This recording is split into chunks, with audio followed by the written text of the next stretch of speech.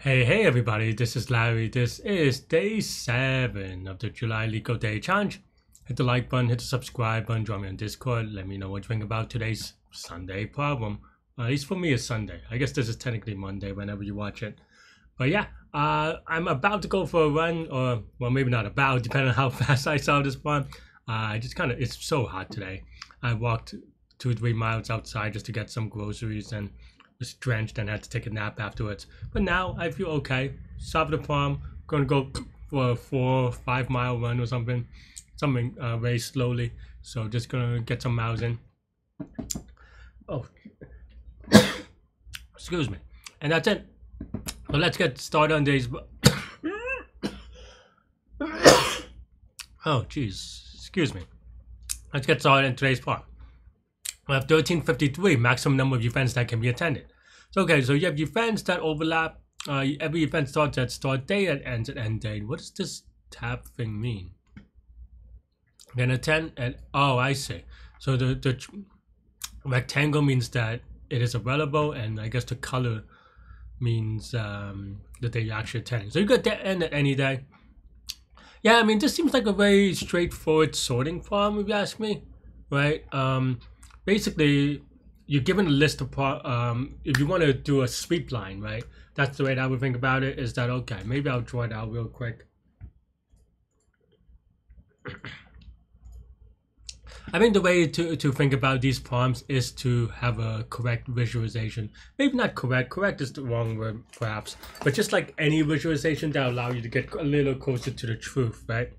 And what I mean by this is that, okay, so let's say you have this problem, you only have to attend, or you can only attend like one at a time. This is the number line. So you have some segments, maybe actually I'll change the colors real quick. So you have some segments that where you can attend, right? And then the idea behind this problem is that you just want to sweep line from left to right, right? And that means that for every time, so you're here, okay, well, there's no event, you're here, pretend that they match the beginning. Well, if there are 2 events, so which one would you take? Well, I mean, in an obvious greedy kind of way, you just take the shortest one, right? Because they extend further. It may not matter, but you could do some exchange principle to kind of convince yourself of that. Okay, so then now this is done. Then now you say here, right? Well, here now we both consider again. Now you have both this one and this one to consider, and of course we'll take this one because again it ends earlier, right? And I think from that you can, with that visualization, you can kind of just keep on going and get it that way. So what does that mean for us implementation wise, right? Well, first it means that at the very least we have to sort the events, but it also means that we have to be able to get the min, right?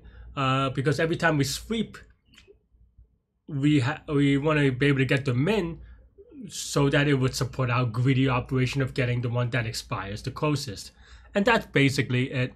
And we don't even have to like mark it or anything, so we just have to get the total count, so it should be pretty okay. Yeah. So how I want to think about this. I mean, the way that I like setting these up is by events. And actually, well, in this one they even call it events, but I just mean like events in a sweep line event, right? And the reason why is just that it allows me to kind of think through them in a more I don't know, modular is the right way, or even abstraction is not the right word, but just in a way that is more like isolated, right? And stuff like all these weird, like, okay, you have to think about states and all these things.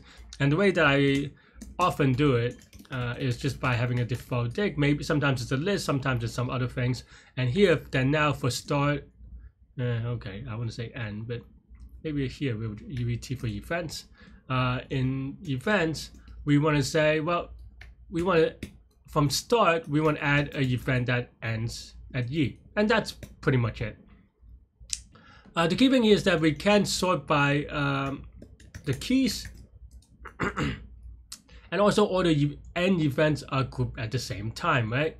So then now we can say maybe the T for the event, and then we have a sort here, right?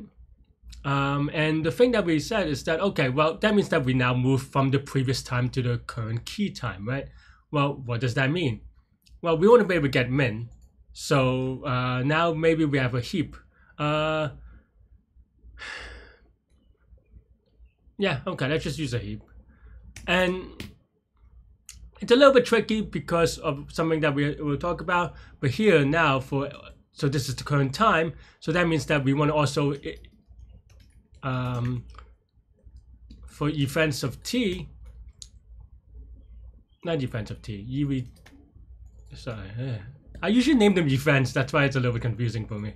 But yeah, so for here, we can say for every endpoint here, we want to push it into the heap, right? And that's it. Pretty straightforward, kind of, maybe, hopefully, right? And then now we want to get, okay. Actually, this is a little bit awkward now that I think about it.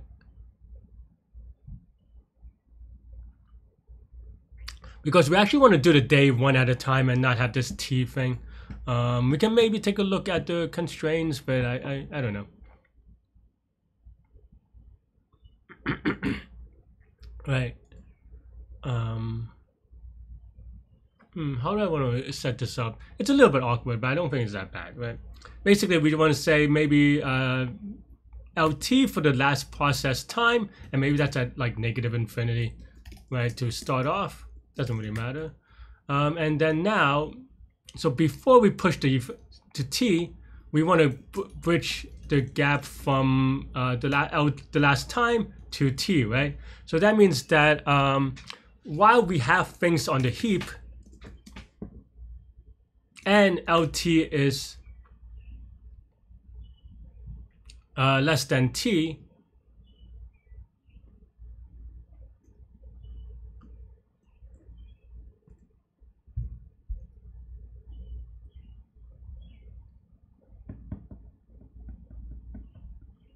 yeah, maybe that's fine.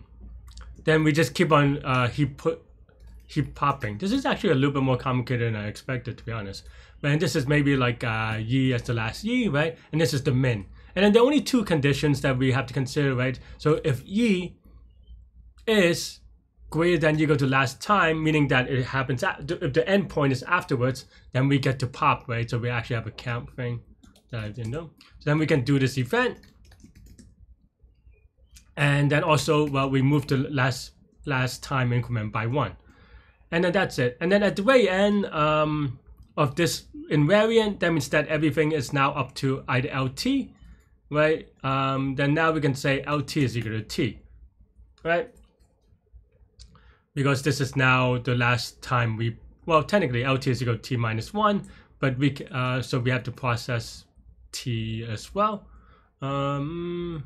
And maybe we'll do it later then, right? And then now again, after we set it up, then we go, okay. Oh, actually, I guess maybe LT is equal to T minus 1 to kind of set this all up. And then here we can say, well, same thing, which is that LT is less than T, because we can only, maybe I'm wrong, maybe I'm off by 1 here. It's very awkward, this one. I don't know why I'm struggling today with this one, honestly. But in any case, the invariants are fine. Maybe I'm off by 1, right? We want to process including up to T, actually. So maybe here we set LT is equal to T. Now, I guess I have to be more defined. This is the last thing that we want to process. So that means that if, yeah, okay. Then now, actually this is wrong. What we want is that, I mean, this is fine, but what we want is actually if h of 0, the top of the heap, if it's less than T as well. Or less than T, yeah. Or less than LT in this case. This is very awkward. I don't know why I'm awkward today.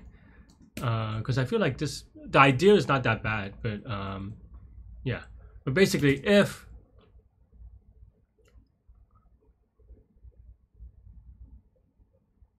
so we want to actually do something like if E is greater than, or I guess this is, well, if the top of the heap it's greater than your LT, then we have this thing, right? And that's fine.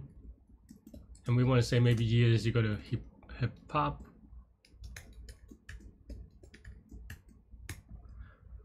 Right? Else, that means that we still want to pop, right? Because that means that the top of the heap is before the LT, so then we just pop. Maybe that's why this is fine. Yeah, maybe actually maybe the way that I had it before was fine for this one. I think I just confused two things, which is here and here. Because here now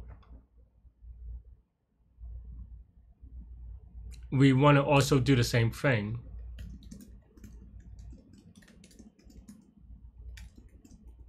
Right? And we just take the thing here. And that's it. And the LT gets processed. I think that's fine.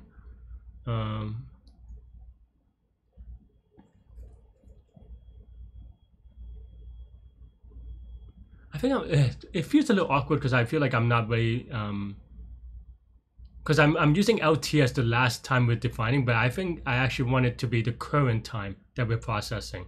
So maybe this should have been well, this should be less than, but this should be equal to, I think, and this should be this because we only want to do one anyway. And that's, I think that's mostly it. Except for we have to kind of process the heap, right? So, yeah. So while right, I think this is fine. We just have to keep on incrementing it because it goes to infinity, if you will. Like you could set t to infinity and then maybe to run it again, but then we should return count. And I think this is kind of right, but it looks very awkward for sure. I wouldn't be surprised if I had a silly mistake somewhere, so let's give it YOLO submit. But okay, well, I guess we're good. But it's kind of the way I'm not happy with the way that I wrote this, to be frank.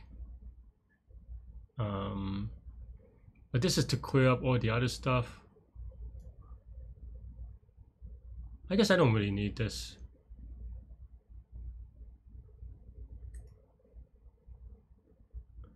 No, I get the reason why this is in this awkward order is because I think the ones that we newly put it in has to be considered.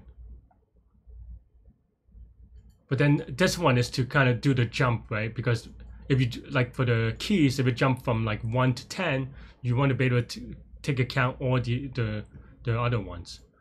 And then this is just for leftovers. Yeah.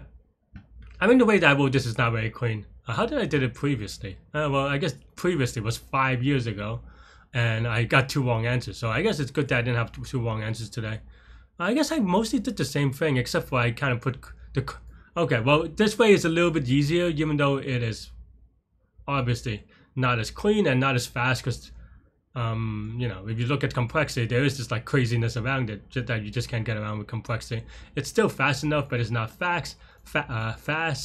But today, you know, you can see that we're much faster because we can go over the complexity, which is that this is just n log n, right, for the keys, for the events, and then for each one we put we push and pop ones at most, so that is going to be n log n or log n per element or n log n total, and that's it.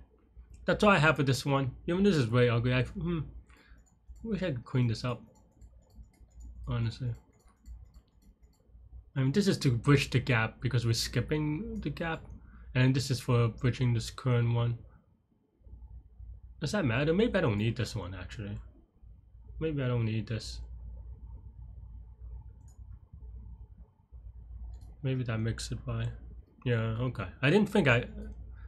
And the reason why you don't need it is because then the next time you'll bridge the gap and it'll do it one at a time anyway. And then here we'll just kind of, you can also like think of this as like, okay, t is equal to infinity or something, and then if you write it that way, then this is just going to look the same. That's basically why. And the else here is that, okay, well, if the ending is after the last time we processed or equal to, then we can use this. Otherwise, then it is just we skip this event because it already ended, right? So it doesn't do anything, which is why we left it out. But yeah, Alright, that is all I have for this one, I think. Let me know what you think. Thanks for watching. It's a little bit ugly. I don't feel happy about it, but it is actually cleaner than I did last time, and I didn't have two wrong answers, so got to win. I'm gonna go for my run. Thanks for watching. Stay good, stay healthy, good mental health. I'll see y'all later and take care. Bye bye.